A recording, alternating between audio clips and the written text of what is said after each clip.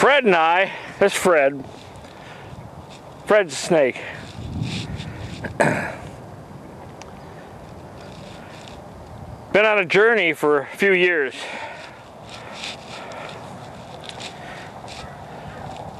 And we've done a lot of old man stories. Fred usually sat back at the office and I went out with the adventures, but I would tell Fred when we got back all about my stories. And I said, Terry, let's go out and do some camera work.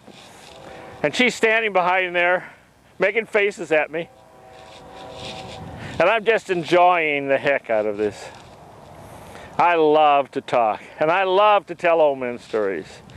And there's not a more appropriate place than where my granddaughter turned 5. We had a big party for her right here.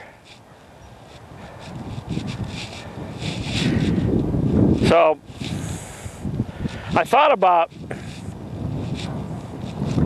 where I got the idea of old men stories.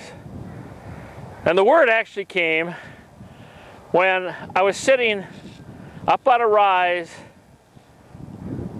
on the River Nile in the city of Juba, Sudan. Now Sudan just voted to be the newest country in the world. And I was there a few years ago doing the software and putting it in for the city of Juba. And we were in compounds because it was still a war zone. But there was a bunch of engineers and a good friend by the name of Sam West and I. And in the evening we'd go up and we'd sit in tables overlooking the Nile. And I remember Sam, he'd start off with a story. Sam's from Houston, and he really tells a good story. But I wasn't to be beat. An old Minnesotan like me has some good stories. So I'd tell a story also. Then Sam would tell a story. Then I'd tell a story. After about 5 or 6 stories, one of the young engineers, they would come in with a story. And I got, it's just fun telling stories. And I remember when I was young, we'd tell stories around a campfire. And that was just gorgeous. Storytelling has been an absolute wonder all through the years. So I set up a website called www.oldmenstories.com. One word. And you can join me there, and we will just start a whole website of old men stories. And we'll have fun with it because one thing I enjoy creating websites, and it's one of my old men stories is when I created websites. And I think old men story is in my genes because I was reading about one of my relatives, Daniel Boone. And when he was old, instead of cashing in on his reputation, he'd sit in a rocking chair in a house. And he'd sit with his Indian friends and they would tell old men stories. Indians love old men stories. Now, I know because I have a whole bunch of Indian tribes that I wrote the software for that are still using my software. And when I go visit, I always go visit the shaman of the tribe. And we sit and tell old men stories because all of their lessons to the members are through stories. The world and how we know it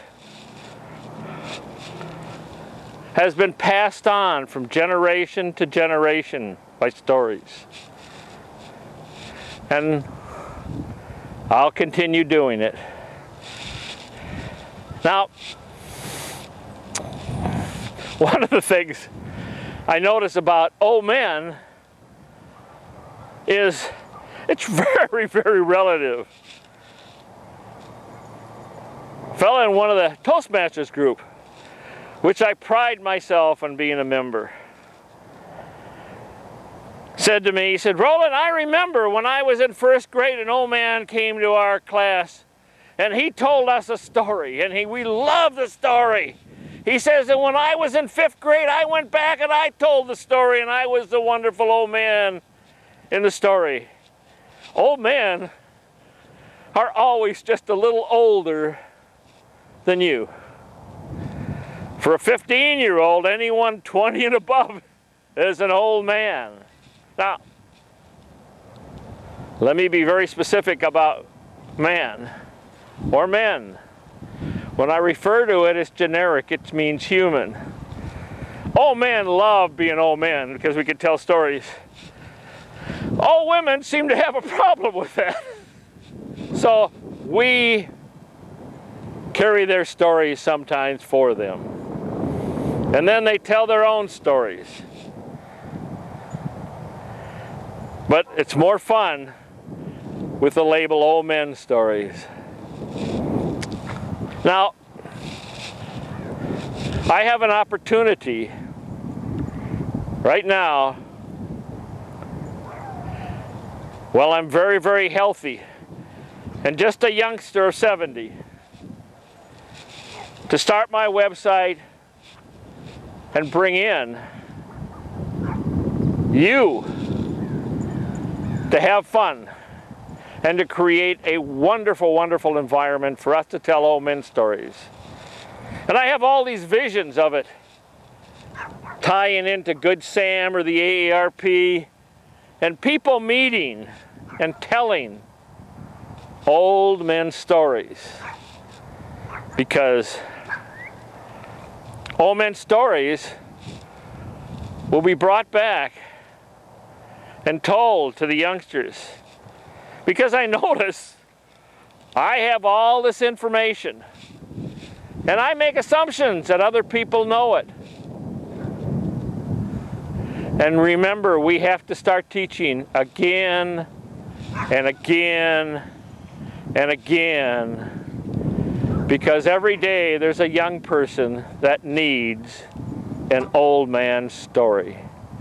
And I want to give you an absolutely wonderful thanks.